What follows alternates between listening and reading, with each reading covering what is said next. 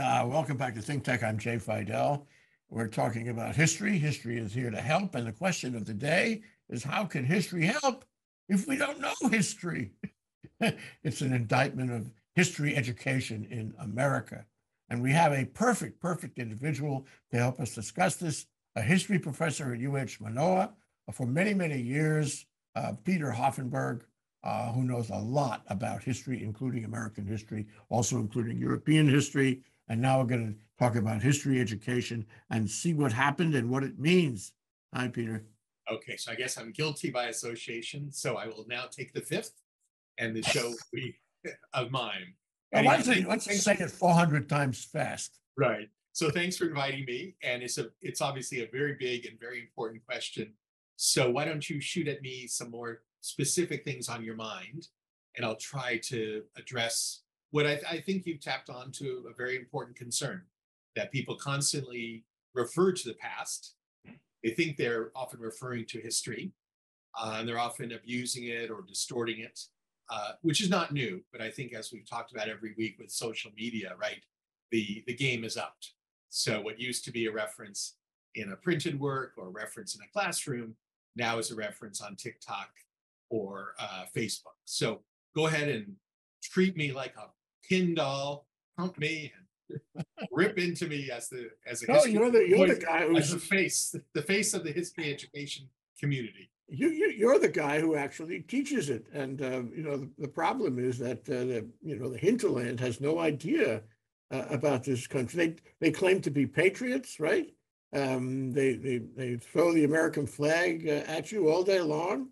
They make statements to suggest that they know more about history and American history than you do or than anyone does, and yet they know nothing. But I tell you, this for me, Peter, this sort of came to a focus when I started looking at some of the materials that have come into the public conversation over the last few weeks. P.S. I minored in American history in school. And I loved American history in school. And I loved finding out what happened in the 19th century and the 20th century, and for all centuries. But I realized from some of the things that have come out of the public conversation in the last few weeks that my history education is really seriously deficient. Even though I cared about it, I had good professors and all that. The two things that I refer to specifically are the Ken Burns video that played on PBS, is still playing on YouTube, and you can see it if you want right there. And it's called The U.S. and the Holocaust. Now, you can say, well, what does that teach us about American history? Well, tons. First of all, there's a lot of footage on the Holocaust you've never seen before, and that's revelation. But it's also a lot of information on the U.S. reaction to the Holocaust that you haven't seen before or even heard before, and that's revelation. I say, if I'm a history student and I'm an American history student, how come I never heard of this before? About how the State Department was anti-Semitic, about Franklin Delano Roosevelt being afraid to take steps to help the Jews. And these are revelationary things. I really didn't come into this time in my life thinking I was untrained in history, but I am. The second piece of information is Rachel Maddow's Ultra, which is a podcast she just started last week. And Ultra has like only 3 episodes so far. There'll be another one next week. She promises one a week on Mondays. And you can find that on, just Google Rachel Maddow and Ultra. And she talks about the 1930s and 1940s, where Father Coughlin had a tremendous effect on various communities around the country. And religious anti-Semitism that was racist, and political groups that wanted to assassinate large numbers of members of Congress and take over the government, overthrow the government, not dissimilar from January 6th or worse, who accumulated, collected, stole munitions from Army arsenals and all kinds of war material. They were going to use this in a shooting war with Congress and with the government. involving a lot of people who were active, in the Army at the time, and a lot of people in general, they were recruited. So we have this happening in Brooklyn. It's called the Brooklyn Boys. We had it happening in Boston. We had it happening in the Midwest, and we have had it happening in L.A. And what saved us from the accumulation of these organizations that were dedicated to wrecking the Constitution, the rule of law, and the democracy in the late 30s, and hand in glove with anti-Semitism and killing all the Jews, the war intervened. The war in terms of Pearl Harbor, and then the subsequent declaration of war by Germany and Italy against the United States. And that sort of changed the focus. And thankfully, the groups that were planning to overthrow the government were, fragmented and disappeared. But the Department of Justice was not effective. The FBI was not effective. And had there not been a war, a very looming question is that they might have prevailed in one or more theaters around the country. They were strong, well funded, and well armed. So I didn't know this. I had no idea about that. I've heard of Father Coughlin, I've heard of Charles Lindbergh, I've heard of Henry Ford, but I never knew how far they had gone, and how much money and weapons they had accumulated, and what their plans were. So I feel ill-educated in history. And I feel that a lot of people in this country don't even come close to my level of, historical competence about American history. And if you don't know what happened, if you don't know American history, you are ill-suited to talk about patriotism, ill-suited to talk about the condition of the government, the meaning of the Constitution and the rule of law, and what we have to do in order to preserve it. As Benjamin Franklin said, you have to keep the republic, and you have to take steps. You cannot be ignorant. So where have we failed, Peter? Why is so many people in this country ill-equipped to understand American history? Several quick answers, then we can talk a little bit longer. One is you've hit upon perhaps the apple in the Garden of Eden, in that the way history has always been written formally, regardless of the country, is its attachment to nationalism. So what you call patriotism is, extreme nationalism. And that's something that we historians are trying to unpack. But if you look at the last 200 years of people writing and teaching history, regardless of where it's being written and taught, Britain, China, Nigeria, Egypt, there's been this marriage that what we're talking about is the birth and rise of a nation. And when you start talking about that, right, and picking things, you're opening up the invitation of patriotism. So one important answer for us is to try to disentangle nationalism from actually thinking and writing about history. And there are ways to do that, but the political climate is against it. So you could talk about regions, you could talk about groups, you could talk about experiences, right, which cross borders or are within the border but are conflicting or tense. So the first answer is really a very profound existentialist problem, right? And if you look at the Library of Congress, or if you look at the titles of most books, history books, they have some national title in them. And when they don't, some people get upset. So if I want to write women's history, right, there's some people who are going to get upset because women are put at the center. So that's kind of the existentialist dilemma. And you put your finger right on it. And really, ever since the history writing, Parkman in the US as among the first American historians in the early 19th century, Macaulay, Nehru, one of the first actions Nehru did as Prime Minister of India was write a history of India. But the purpose was, right? The purpose was to cohere the nation according to a very selective view. Okay, so that's kind of the long-winded existentialist problem. Well, it sounds like there's a politicization problem. You take a perfectly scholarly subject and you politicize it. But politicization, not in necessarily a partisan sense, but something that's baked into the DNA of, and you could even go back and you could say Thucydides and Herodotus as the first written Greek historians also put Greece and the city-state first. All right. So that's that's an important, I think, existentialist question we all have to address. Publishers, historians, students, parents who send their students into the classroom. We all have to address that. And I don't, when I say existentialist, I don't mean dismissive and we can't think about it. It is a large question. Now, there are also some very practical questions. If you look at this country and you look at how people vote according to their sense of the past, there's a sharp division between those people who have attended or earned college degrees and those people who have not.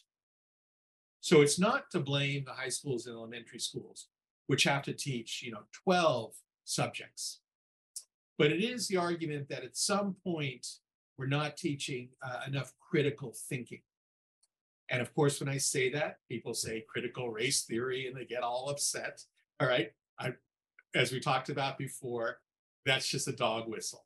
The important part about critical race theory is the first word, not the second and third. It's critical thinking. And I think that's missing. It's kind of assumed when you teach science or math, there'll be critical thinking. Unfortunately, I think with social studies, and again, this is not to blame anybody, but there's not enough of critical thinking because, again, the push against it, right, is if you're criticizing or critical thinking, you're somehow a naysayer. So the challenge for historians, right, is to understand that there are people who think in national terms, very importantly in national terms, not to dismiss them, not to dismiss people who think in patriotic terms, but I really, I go back to Baldwin and the idea of becoming America, not America in 1850, but it's a process. And if you look at nationalism and patriotism as a process, then you can think of it more critically. I think the difficulty is people who have a frozen photographic image of the past, either correctly or incorrectly. Even a correct photographic image of the past doesn't mean that that's easily replicated to the present. But it's I don't even know, we'd have to get a neuroscientist on board.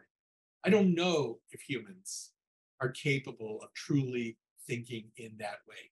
Oh, that's really important. Yeah, it is important, but I don't know the science, and there's the idea, Rousseau said, yes, humans can handle mutually contradictory things, and it's your problem, not my problem as the author. But when he said that, I'm not sure he actually thought people could handle mutually contradictory things. And history, the past is full of that, full of contradictions. Even the way the originalists are trying to interpret the Constitution, it's full at that moment. The original moment was filled with patriotic conflict. So I think it's part of the problem is this desire to overly simplify. And that's what I mean, neuroscience. Maybe humans don't like complexity. Maybe humans need, individually, perhaps we can handle complexity, but maybe when individuals interact in a society, I don't know. I worry about it, and I don't say it in a flippant way. But, for example, yesterday or 2 days ago, Congressperson Marjorie Greene went to what she thought was a Civil War monument. And she's a Southerner who's always talking about the South. And of course, without knowing it, she actually went to a Union Civil War monument. And it was particularly poignant because it was a monument to a commander who used advanced weaponry very effectively to defeat the South. Now, on her next podcast, right, somebody's going to point out, and that is part of American history. That is part of the complexity of American history. And it'll be interesting to see how she and her followers can handle that. Maybe she'll ask for the factory of the monument to be renamed after a Confederate general or something. So I don't even think it's a matter of partisanship. I think it's a matter of complexity, and not in a partisan way. I think that's part of the difficulty with President Biden right now. Is I do think he understands that everything comes at a cost. This is not a vote for him. It's just an example that you're dealing with one type of leadership. And I think Obama was the same way. They understood and expressed the complexity of problems. And it may be that the electorate, would prefer not to know that. As Toby Ziegler said, in West Wing, it's best not to know how sausage is made. And maybe people just want to eat the sausage. They don't want to know how. What's the ideal though? I mean, really, I'm envisioning your first class of recent graduates, recent high school graduates who come to UH, and it's History 101. And you've got and it includes American history, although it may include, a broad swath of It's world history, right? world history. Fresh persons take world history, right? Okay, say it's It world includes US, history, obviously. and these principles, apply to all of history. So here they are, the Carta Blanca. They probably don't have an appreciation of how history plays, into politics and into that social psychology thing you mentioned. What do you tell them? How do you open the subject so that their brain cells are pointing in the right direction in terms not only of gathering the facts they need to know to have an understanding of history, but of interpreting it, in a moral way, an ethical way? This is a very complex. I agree with you. It's complex, and it's also perfectibility of the species. How do you point them in the right direction? You are the maven of history. They're the first. You are the first history professor they have ever heard from. I mean, a dedicated history professor. Looking at my evaluations, they're probably the last one they're going to hear from. So I'm only going to speak for myself, because one of the advantages for students to go to college is, and I know that some people don't like this, is each professor is allowed to teach as they would like. And so I'm just going to tell you what I do. We have 5 or 6 folks who do world history. Every community college has world history. But as you say, that might very well be their first and last history class. So it includes a lot of non-history majors. So let me just give you a couple of things I try to do. One is we spend the first week reading and talking about what I call thinking and writing history. So we try to look at some of the key issues, continuity and discontinuity, complexity, what Lynn Hunt and others call presentism, trying to avoid that, right? Trying to either read the past through the lens of the present, or read the past as inevitability, leading to the present. So that's one of the first things we do. Well, that's what Timothy Snyder talks about too. Well, probably a lot of us, it's the old polygenesis. A lot of us of a particular generation were taught by people who believed in this.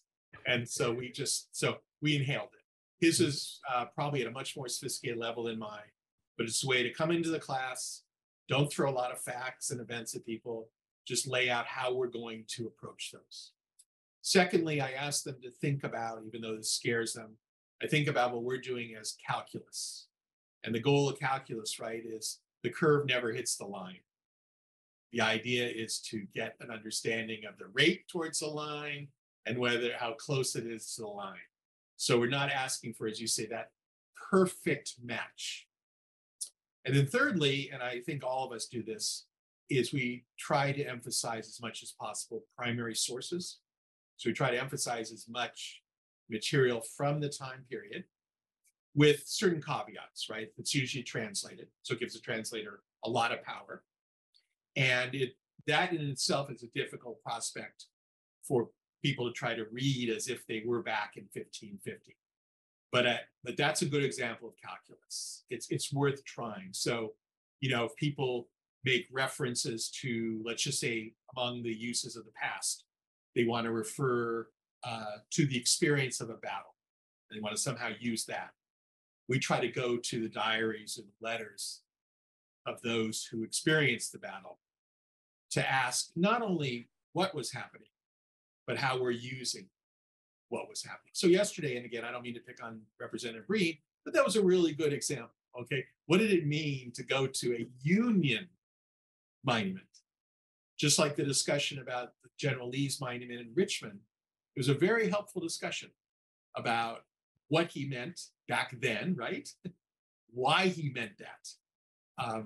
And so those are what historians at least encourage our students to think about. And apropos of Ken Burns, I would ask my students to treat it the same way. Think of Ken Burns as a historian. Think of that as a primary source.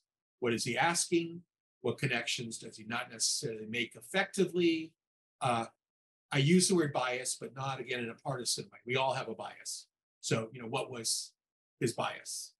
And then, I come home, I throw up my arms, I pray to nature. And the final thing I do is I have a series of questions I ask at the beginning of the class, and I ask the same questions at the end to see if the students have been willing to rethink.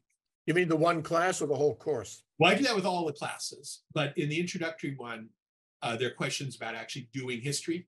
When we get to the advanced courses where students have had some history, it's more about, for example, a question they had coming into the class. How would they respond to the question afterwards? But specifically in the lower division, there is a question, or what does it mean to think and write historically?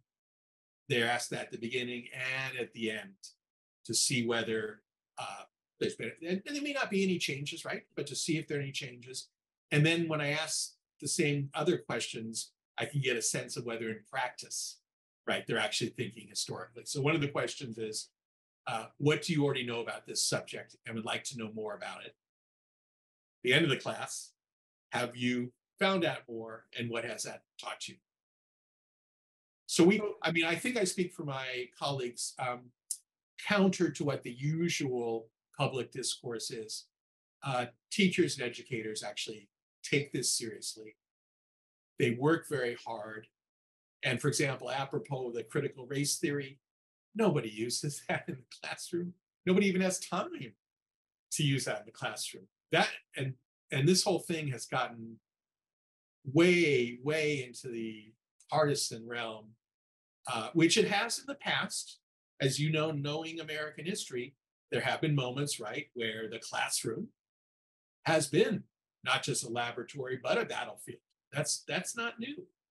Reconstruction is very much that way. Again, what's new, as we've discussed before, is this seemingly solidified partisan split, your yes or no, and the ability of social media to create national movements. So if you look at the people going into classrooms in Florida, their information, their template comes from a national organization. They're not even concerned about Florida per se.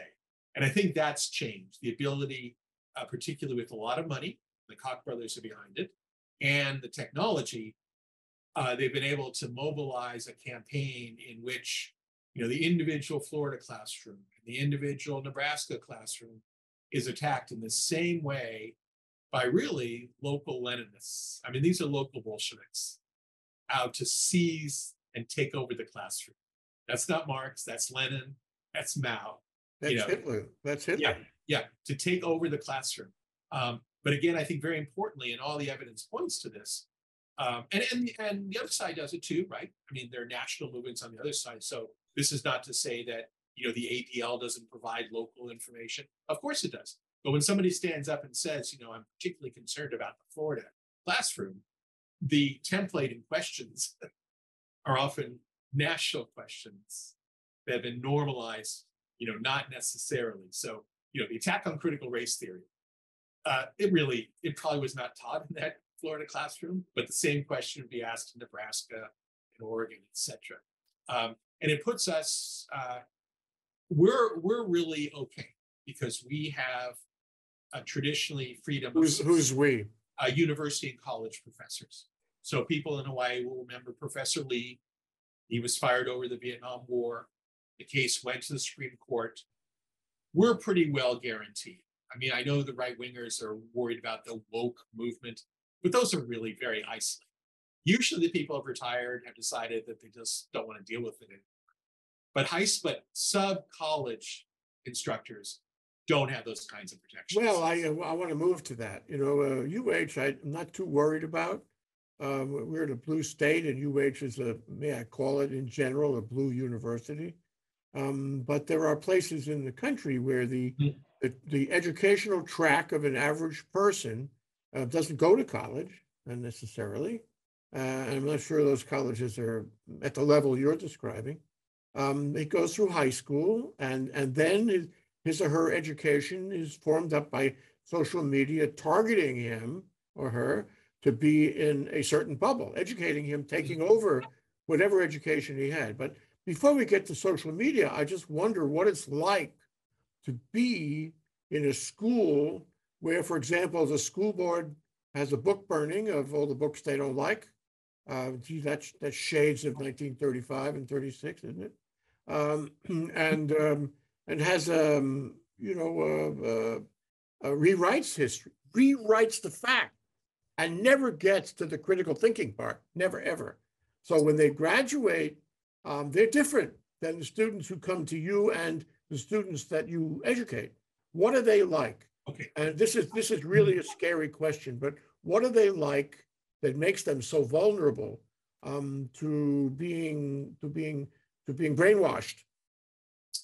Well, I think the causes of that, particularly for 12 and below, are a couple of things. I know we don't have much time. One is this idea that there should be mandated lessons or mandated themes, etc. Now, if we lay it out as mandated themes, it's okay.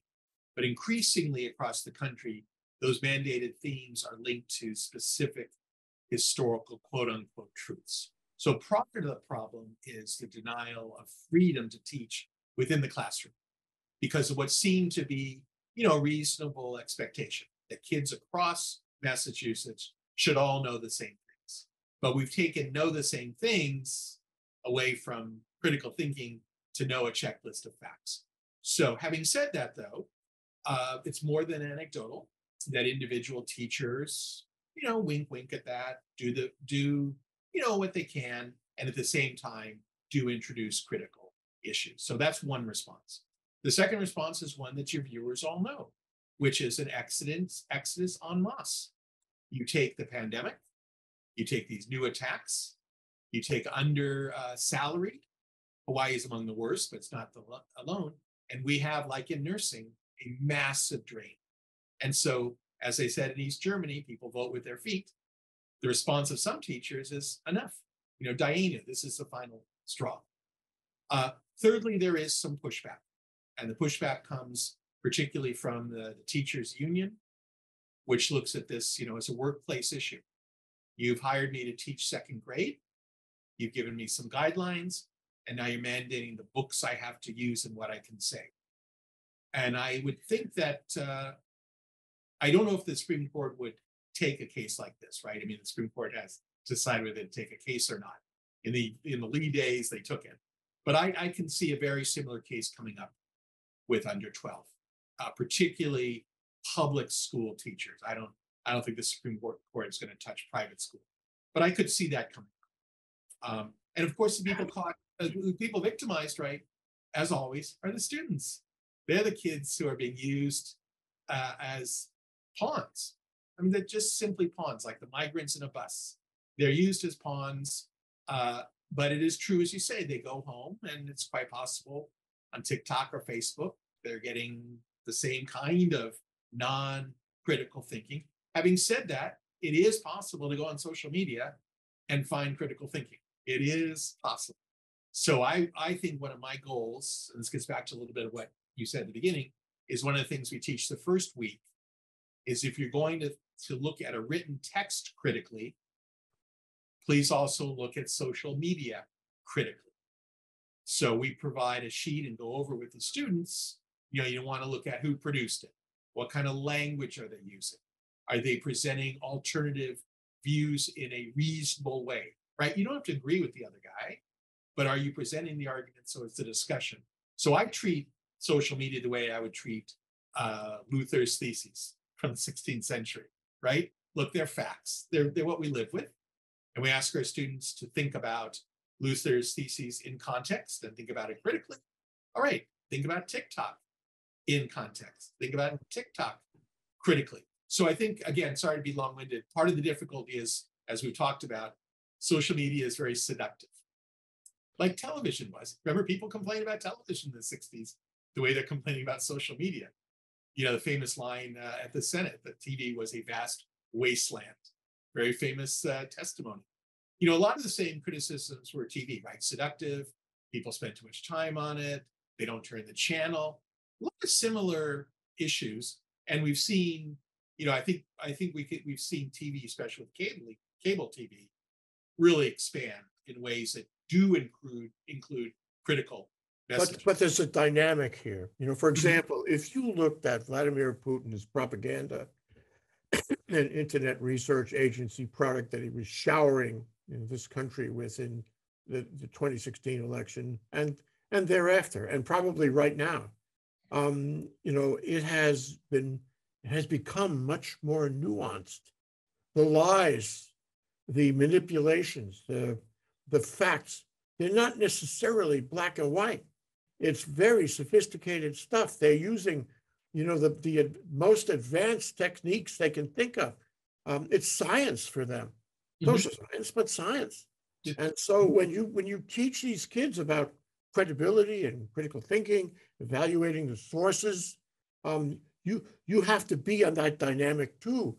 You have to, don't you? You have to explain to them it was one way 5 years ago. Now it's another way, and you have to use your kepi all the more actively in order to identify the lies and manipulations. This is not easy. You're absolutely right, and you could draw a parallel, not as far as lies, but say the complexity of literature, right? I mean, reading an 18th century novel is not like reading T.S. Eliot. So I'm not drawing the parallel that one is truthful or not, but all forms of communication, all forms of textuality have morphed and changed, and we have to be critical. So the questions we ask of T.S. Eliot may not be the same ones we ask of Fielding. Okay. The other answer is there's a third player here, right? There's social media. They're the kids consuming social media, but then they're also supposed to be the adults at the playground. And to me, I don't refute anything you just said. To me, though, the worrisome is the adults who know better helping validate those lies. So the adults on the playground who look at what is Russian or even non-Russian, whatever group is manipulating, and they validate it. So we've seen, again, and I'm not making this partisan, so we've seen political figures who, whether we like them or not, they have some kind of traction in their constituency. We see them retweeting, right? Or Facebook posting these original invalid. And to me, that's a dynamic we can change. We can't stop the Russians from doing what they're doing. And we could have a whole discussion about, if we could, how would we? And I'm not inclined to give these large telecommunications companies censorship power. That can work differently. I mean, you talk about Elon Musk. If Elon Musk controls Twitter, I promise you the AFL-CIO is not getting a tweet, right? So anybody could be censored. So part of it is the old Freudian issue. You got to have the conscience to censor yourself. And people in Congress and Senate and the administrations have to be the adults. They have to say, the ends of my tweeting are power and office or feeling strong. They're not worth retweeting and the cost to a democracy. But we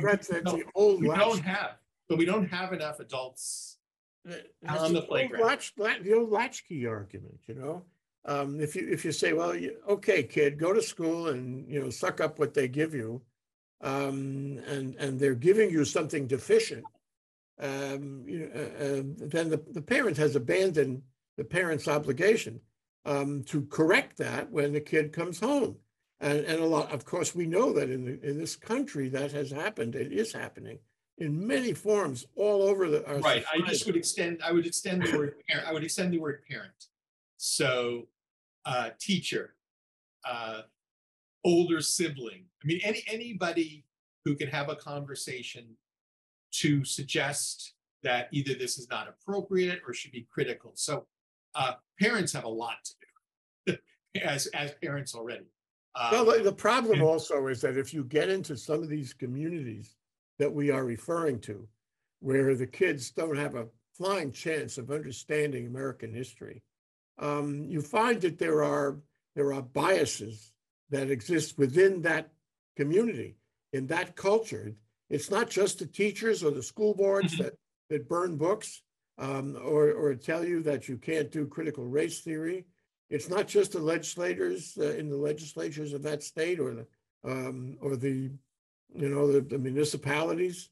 It's more than that. It's the whole culture. And in that culture, and it's really awful to watch it happen, there are people who are down on science, down on medicine, down on religion in the sense that they, are down on the First Amendment separation of church and state, and they would advance one religion over another religion, down on freedom of the press, down on so many things that stand in the way of education. So if I go into a classroom or a home with my brothers and sisters and parents and all that, and I run into these biases, I don't have a chance, because part of it, and I like your thought about this, part of these biases about religion and First Amendment and science and medicine, all these, and climate change, all these things within that, or maybe affected by that, is history itself. I think that this culture is also saying to those kids, history is dangerous. You can't just take history out of the books. You can't do critical thinking. You have to listen to us. And we will tell you that although the books may say that here's a rational thought out of the Enlightenment, you got to follow the religion we give you. And the religion tells you something different.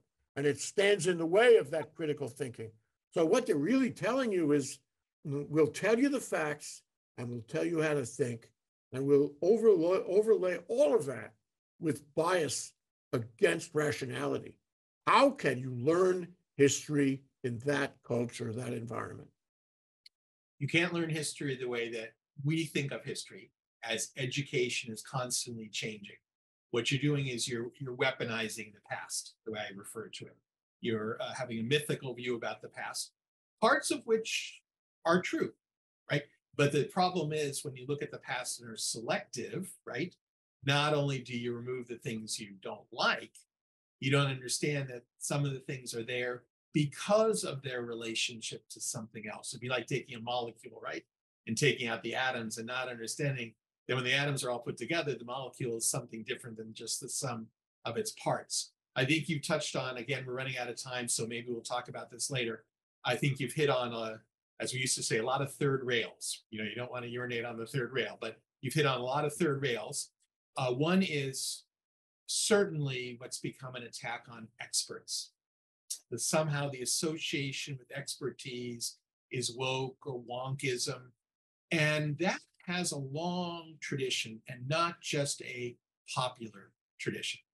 At least in the 20th century, that has a long tradition on the conservative side of things, that you can't trust people who manage the economy or manage the political system. All right. So that's one thing I think we can talk about. What has happened to expertise? Secondly, and I don't want to make this overly personal, I apologize to the audience, we have a problem in trust. I mean, when you look at Adam Smith and start reading Adam Smith really carefully and closely, lots of conflicts in Adam Smith, a lot. And he said one of the ways to resolve that is you have to have trust. And we don't have trust in the way that he was thinking about. We have kinship trust, perhaps. We have local community trust, perhaps. But we don't have larger trusts. All right. And we're all partially to blame for that because people have taken criticism of institutions to be the same as eliminating institutions. And some people certainly do that. But many of us criticize, it's like criticizing the Constitution. It's not saying do away with the Constitution. It's to make it live out its promises, right?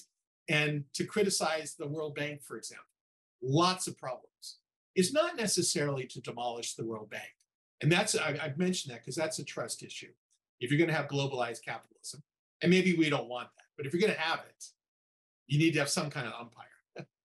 And the World Bank is a good example. of a kind of umpire. And I'm not saying good or bad, but if you're going to have this system, but there's no trust in the World Bank. So if there's no trust in the World Bank, then the whole idea of loaning and the flow of capital and targeting local projects, all gone. So please, viewers, don't take this away as a Hoffenberg's position on the World Bank. I'm just using it as an example. So one is experts, one is trust, and the third, I think, really is the ability to have some moral imagination. And this was brought home to me a while ago with a previous chief of staff who said, why would anybody in Arkansas care about Wisconsin? And to me, that's a fragmentation. Like, it's the inability to morally imagine yourself to be in somebody else's shoes, even if, right? Even if the labels are different, right? If I'm not lesbian or gay, can I have the moral imagination rather than rejecting that? If I live in Arkansas, can I have the moral imagination to see? Smith called these moral sentiments. And we have a real problem with moral sentiments, those kinds of connections. So I'd be happy to talk about those some other time. We'll get my friend Joseph Tonka, who's a philosopher, because these are really, they're not, I mean, I'm interested in the material parts, but they're also quite apparently philosophical. They're also not new.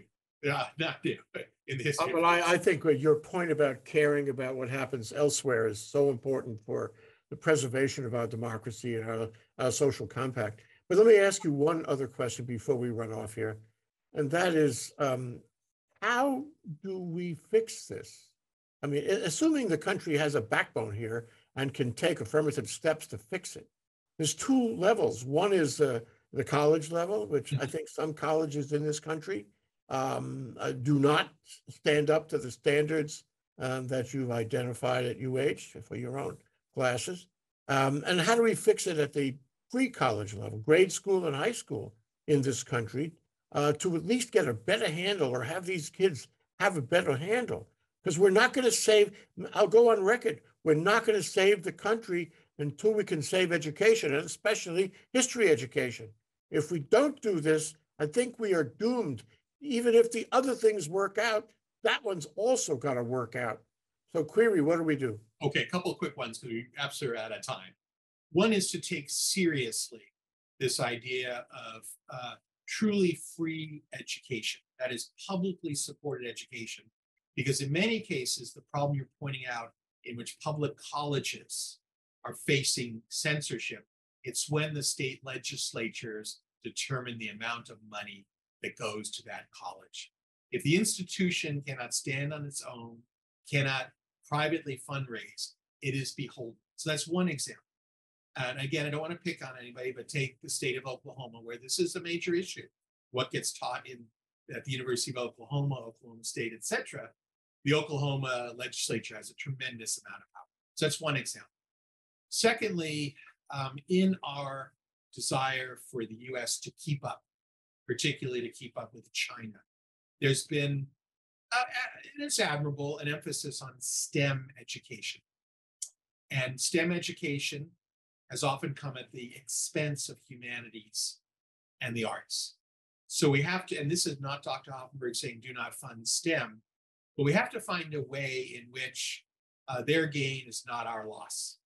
In other words, we have to rethink and ensure, while universities cut so many humanities positions and the arts are removed from high schools, in order for engineering and math and science. Now, the engineering, math, and science are important, absolutely. But we have to ask, are there not funds? So that's the second one. And the third one is you're seeing it happen. Parents and school districts are organizing against the censors. Classroom teachers are saying, look, I hear you. I don't like what you're saying. This is what we teach. And they continue to teach. So there's a real battleground in some of these school districts. The press often covers the Maoist attacking because that makes much better press. But while this is all happening, school teachers are organizing, the National Union of Teachers is organizing, et cetera, to preserve the classroom and the integrity of the classroom. My final point, and this is, I guess, it's a friendly amendment. that for many years, the classroom has been a place where everybody else has dumped their problems. Problem child, special ed, political problems, change the curriculum. Kids not in good shape, PE and lunches. And when we rethink education, I think we also need to think about how much the classroom, how much the school itself can actually do. And I don't mean that in a snide or snarky way. I mean in a very practical way. Teachers are asked to be educators, social workers, police people, parents, older siblings, religious counselors. You look at an elementary school teacher, and between 6 in the morning when they wake up and 4:30 when they have to go home to their own kids, right? They've had to do all that. And there are lots of reasons for that. I'm happy to talk to you about how that came about. It has, as most things in history, unintended consequences of goodwill, like the idea the classroom should be to teach the whole child, which is a wonderful idea from Rousseau and John Dewey. But in teaching the whole child, right, you have to address all these other things other than addition and how to read Dickens. But you're interested in history, so one law is the law of the unexpected consequences of good intentions. All right, I'll end. Sorry, that's too much lecturing. I apologize. Peter, wonderful to talk with you. Thank you so much for sharing. Of course. We're not finished with it. We'll discuss it some more because education is a central theme for the preservation of the Republic. Thank you, Peter Hoffenberg. Absolutely. Take care. Professor at UH. Aloha till next. Aloha. Be well.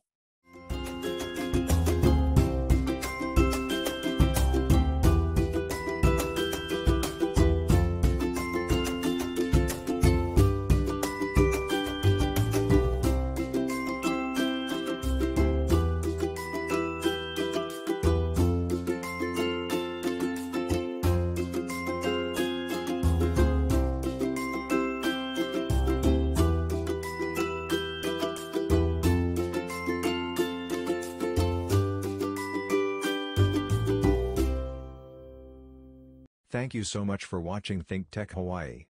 If you like what we do, please like us and click the subscribe button on YouTube and the follow button on Vimeo.